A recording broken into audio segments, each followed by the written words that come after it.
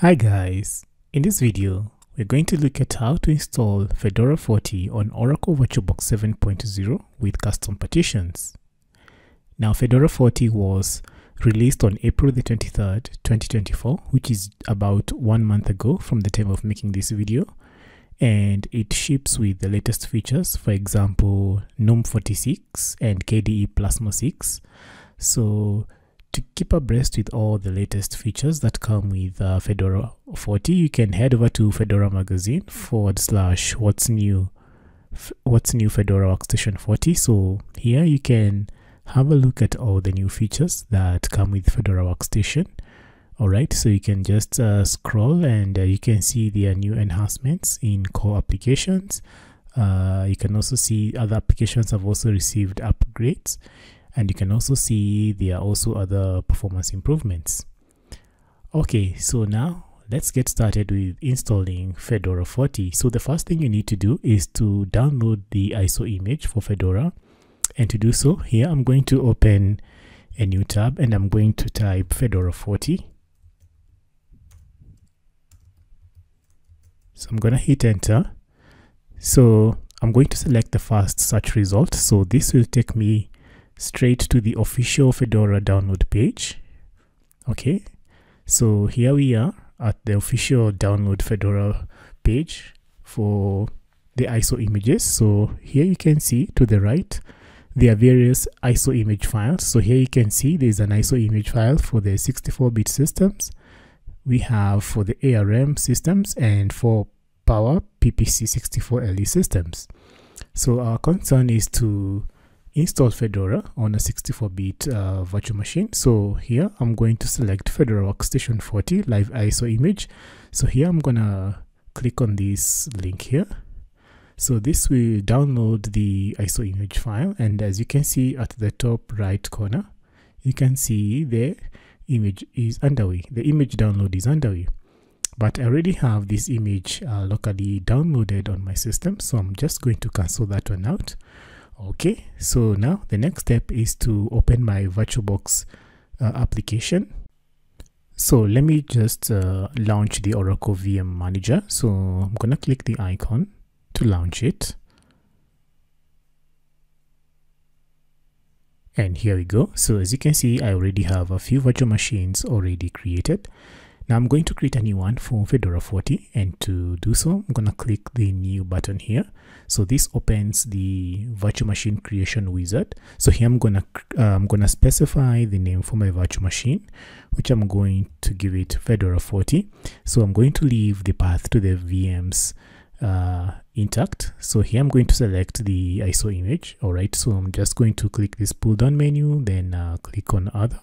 So this one will take me to the path where I've saved the virtual machine, where I've saved the ISO image. So I'm going to click on it and click open. All right, then I'm going to click next. So in this step, I'm going to select the amount of RAM and virtual CPUs that will be allocated to my virtual machine. So here I'm going to drag the slider. So here I'm going to specify something about 4 GB, which is around 4096 megabytes. And for the processors, I'm going to specify 3 CPUs. Then I'm going to hit next. So here I'm going to specify the virtual hard disk size. So here I'm going to give it something like 150 gigs. Of course, feel free to specify your preferred hard disk size. So here I'm gonna click next. So here you get a summary of all the configurations that you've chosen for your virtual machine. So take some time and go over your selections. All right, and in case you need to do some adjustments, you can click back.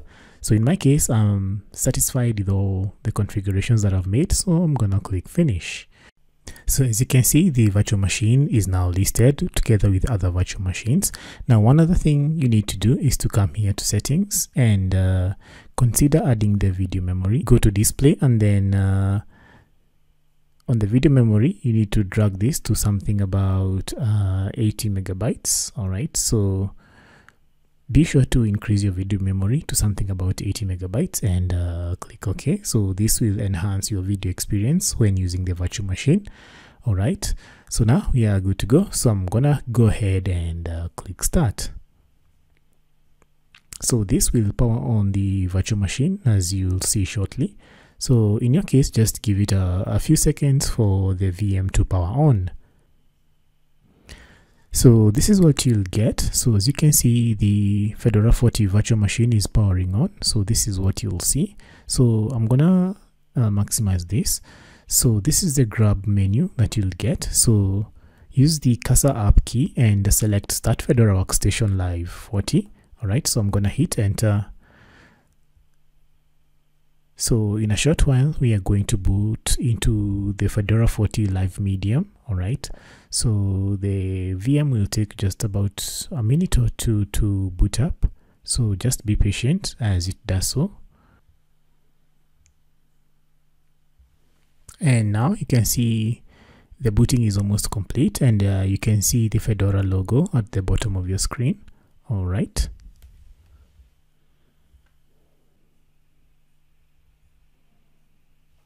So once the system has fully booted, this is what you'll see. And as you can see, we have a very artistic desktop background for Fedora 40. Okay, so you'll get a pop-up with two options. The first is to install Fedora, and the other one is not now.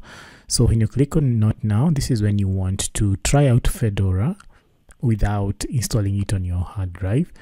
So because our mission is to install Fedora, I'm going to go with this option here. So I'm going to click install Fedora. All right, so the first step is to select your installation language.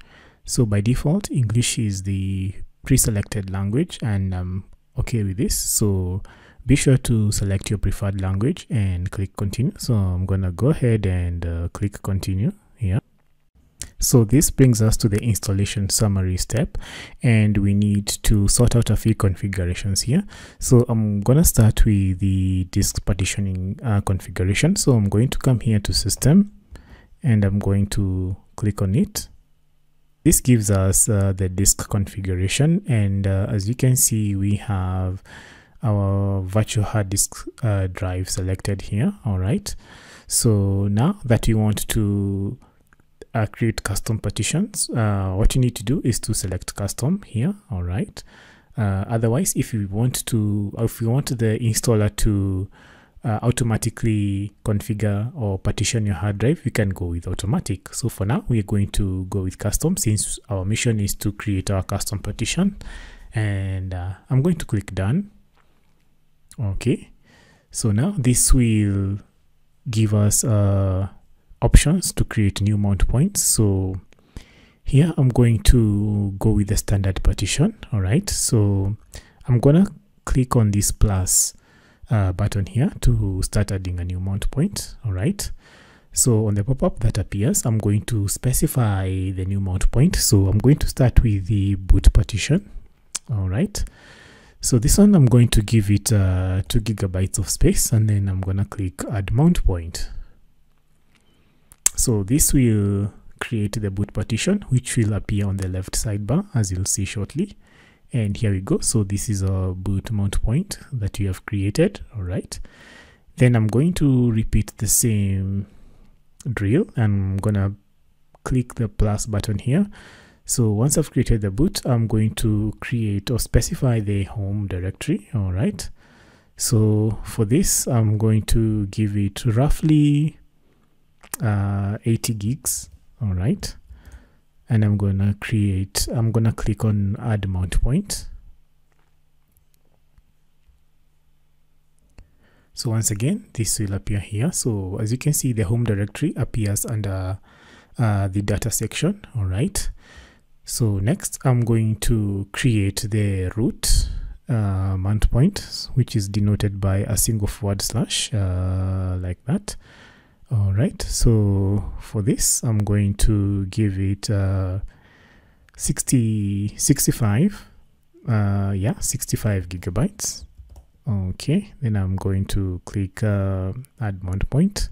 All right, so now the remaining space, I'm going to give it I'm going to allocate it to swap. All right, so I'm going to click the plus sign once again, and I'm going to specify swap. Okay, and I'm going to give it 6 gigabytes. All right.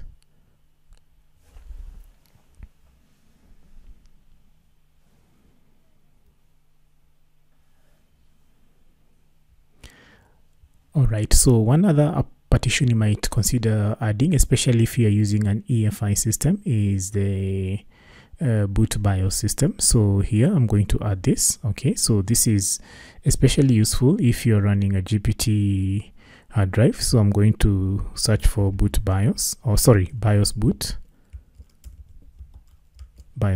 like that. All right, so this, you just need to give it a few megabytes. So I'm just going to give it something like 50 megabytes. All right, then I'm going to click add mount point.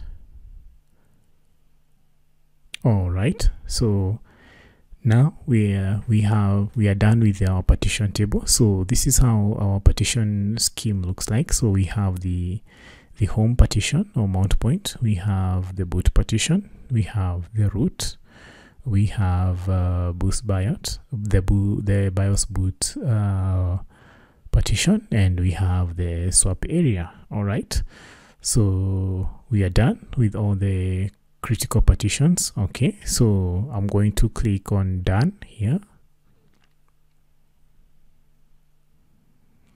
Okay, so this is a summary of the changes that will be effected once we return to the main menu. So I'm just going to accept the changes and click on this button here. All right, now the other selection you might want to configure is the time and date. So this by default is set to America, so New York. So ensure to select your preferred time zone. So okay, currently I'm in Africa, so I'm going to select Africa. Then I'm going to select my city.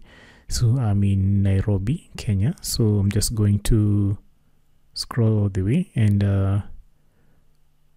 locate my city. Yes, so here I am in Nairobi, Kenya, and I'm gonna click done.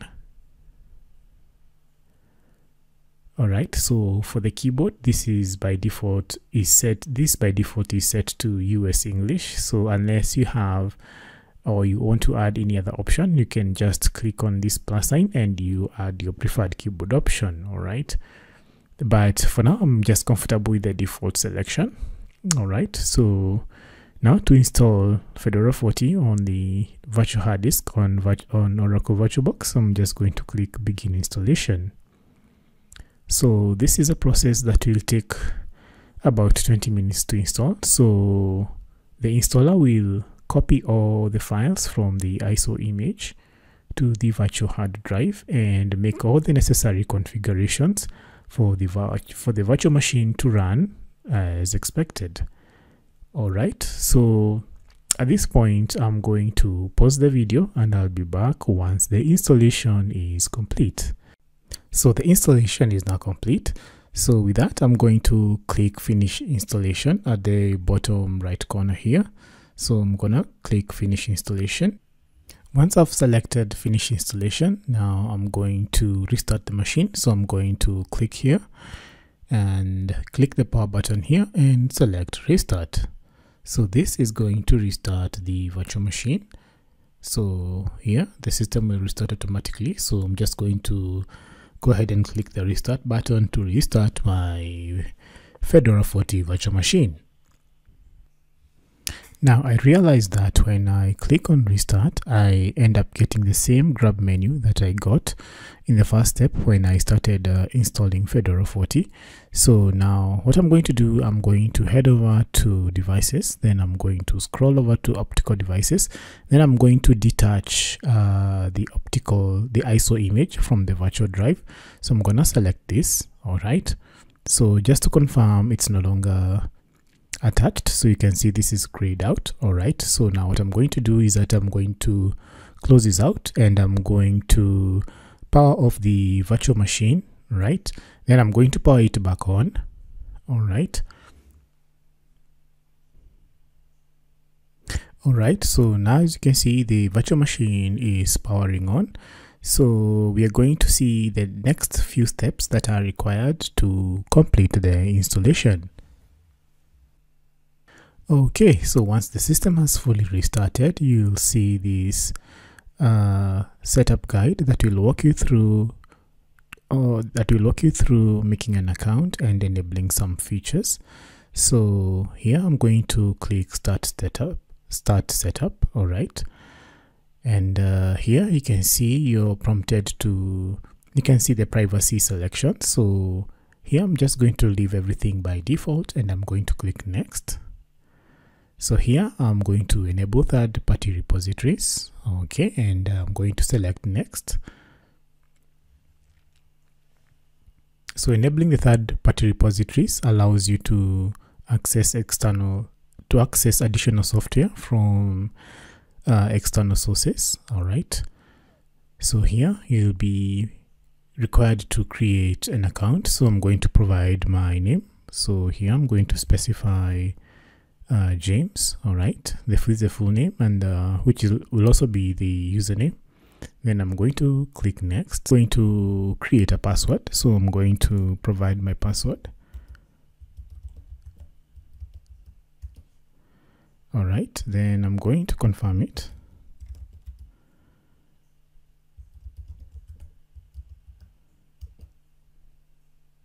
All right. So I'm going to click next. And all done. So Fedora Linux is now ready to be used, and now we're going to click start using Fedora Linux. All right.